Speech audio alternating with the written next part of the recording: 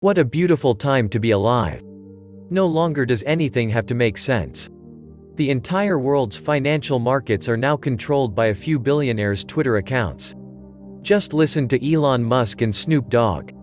Dogecoin is a great investment with incredible technology and endless utility, and best of all, it's a math-based coin, so it's more stable than fiat money. Elon Musk, the richest man in the world, just made his riskiest bet ever, linking Tesla's fortunes to Bitcoin. His car firm Tesla has said it bought about $1.5 billion of the cryptocurrency Bitcoin in January and expects to start accepting it as payment in the future. He removed the tweet days later but has continued talking up Bitcoin and other cryptocurrencies, including Dogecoin, which jumped 50% after his endorsement. Tesla plans to accept Bitcoin as payment for its products. Tesla is betting big on Bitcoin, saying it may soon accept the digital currency as payment for its cars. Tesla, the most valuable car company on the stock market, said it is now holding some of its cash in Bitcoin rather than traditional currency. In its annual filing with the Securities and Exchange Commission, Tesla said that it expects to begin accepting Bitcoin as a form of payment for our products in the near future, initially on a limited basis, which we may or may not liquidate upon receipt. In addition, Tesla said it had invested $1.5 billion in Bitcoin so far, as part of a decision to invest a portion of the company's cash in certain specified alternative reserve assets. Tesla lists $19 billion in cash and cash equivalents on its balance sheet as of December 31st. The announcement gives the cryptocurrency a fresh dose of legitimacy. The price of Bitcoin was up 12% in morning trading on the news. Shares of Tesla too were up 2% in early trading. Bitcoin is going to be the next Tesla-like bubble. The volume is coming from all the people who think that Elon can do no wrong. This is just emotion taking over now. Another 7,000 companies signed up for MicroStrategy's Bitcoin program. Tesla may be nothing compared to what's coming. Stocks are in a bubble, but Bitcoin is the mother of all bubbles. Bitcoin prices have doubled in less than a month to more than $40,000. It rose more than 20% in just the past 5 days. Some Bitcoin bulls argue that this stunning surge is justified, but many experts on Wall Street are warning that this won't end well. Bitcoin saw a dramatic rise during the past 2 years. A surge of roughly 1,000% since the beginning of 2019.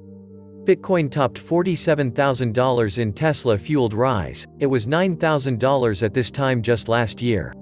This is far greater than the gains for other assets that have enjoyed massive run-ups in the past few decades.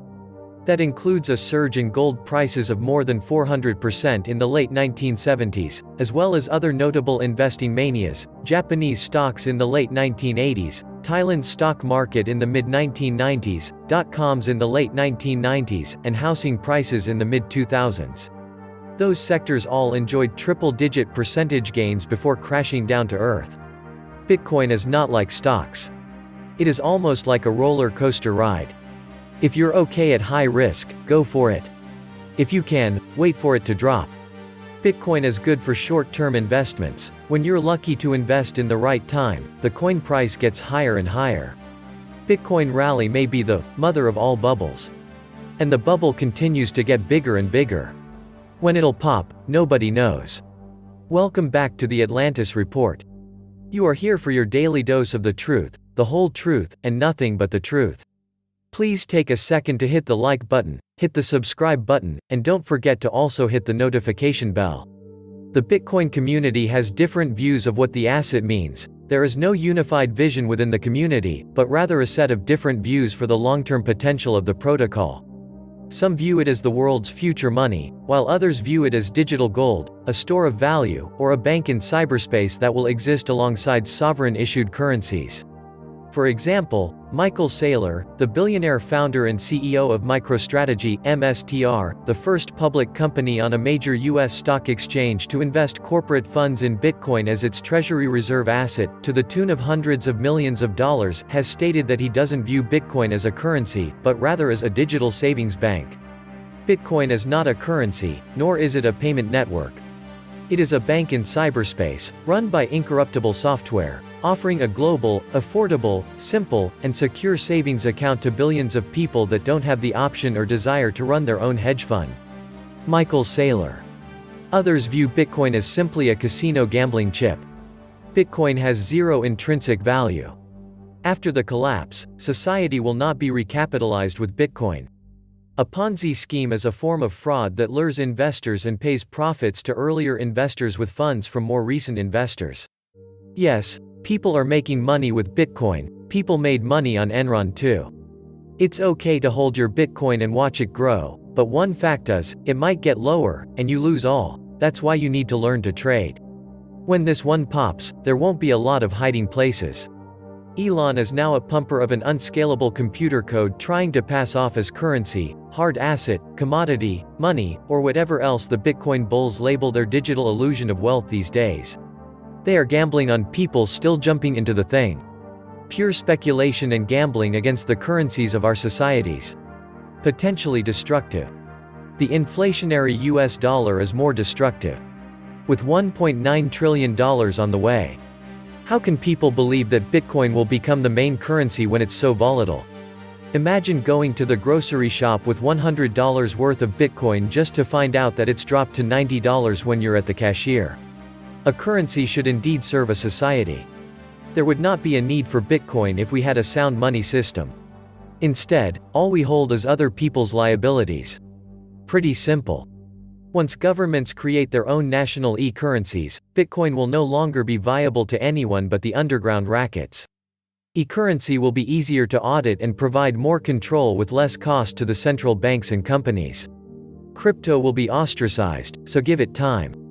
I say within 5 years, Bitcoin has time to rise, but once global cash gets turned digital, it's going to be a game over for crypto.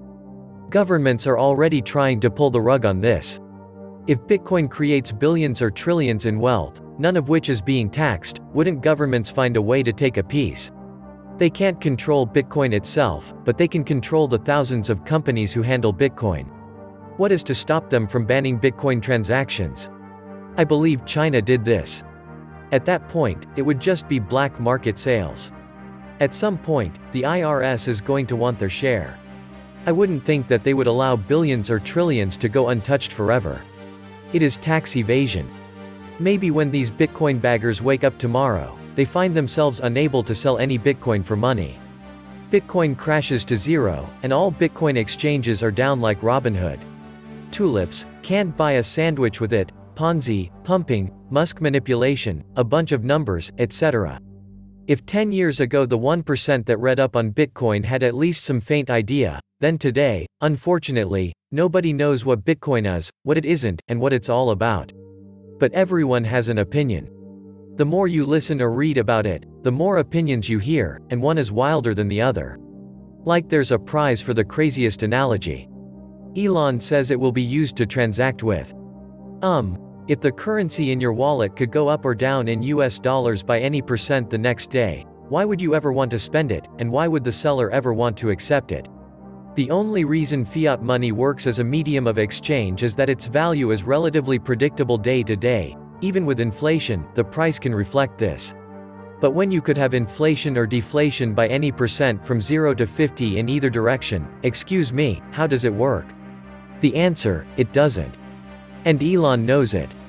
I wouldn't be surprised if, in a day or two, he liquidates the entire lot and tweets, "Oops guys, fat fingers, meant to buy $1.50 worth, sorry about the 7 extra zeros."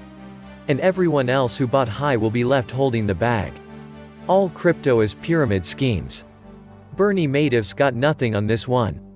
However, once everybody buys into it, then, like the stock market, it becomes part of the system, at the core of the economy, and it's no longer in anybody's interest to see it go down except for the market makers out there with the inside knowledge to have the balls to short the market at all the right times. But that's another story that doesn't matter for the other 99%. Best bet, either speculate with the cash you wouldn't miss losing or stay out of the game. Can't understand the rationale why a coin that was created to replace currency is trading at this astronomical price, and so many investors will lose everything when it crashes, and there's nothing to claim or hold on to of value when it's just a computer-generated coin. There will be an epic crash in the future. Even if Bitcoin crashes though, it might only head back to 30K, 50K, 100K, after this bull run it's in. It depends on how this all pans out. What gives something value? If it provides a service to humanity. As worthless as I believe Bitcoin is, if it becomes a safe haven accepted currency by all to avoid centralized banking, it's definitely valuable. All currencies are worthless. It is just a matter of people agreeing on a common one to use. The government's reckless printing of US dollars, then giving it away for free, has driven people to find a new currency that the government can't manipulate and devalue. That's Bitcoin. Hate to say, but you'll see Bitcoin closer to $75,000 than $25,000. Again, it will be the best asset 11 years in a row. It has been for 10 years now. Have fun watching, don't be scared of big drops. 10 to 12% in my portfolio, and don't forget I have gold 3% and silver 5% too, not just that brand new digital gold. This was the Atlantis Report. Please like, share, leave me a comment, subscribe. And please take some time to subscribe to my backup channels, I do upload videos there too. You'll find the links in the description box. You will also find a PayPal link if you want to make a donation. Thank you wholeheartedly to all those of you who have already donated. Stay safe and healthy, friends.